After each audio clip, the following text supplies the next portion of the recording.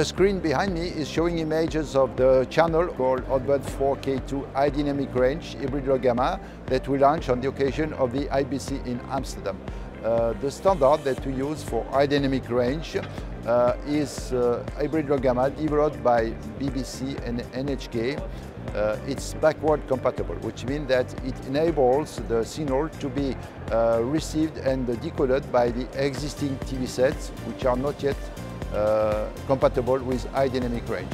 And Hybrid Low Gamma is a standard developed by two broadcasters, BBC and NHK, which should offer the best solution for the broadcasters wanting to have high dynamic range in their channel.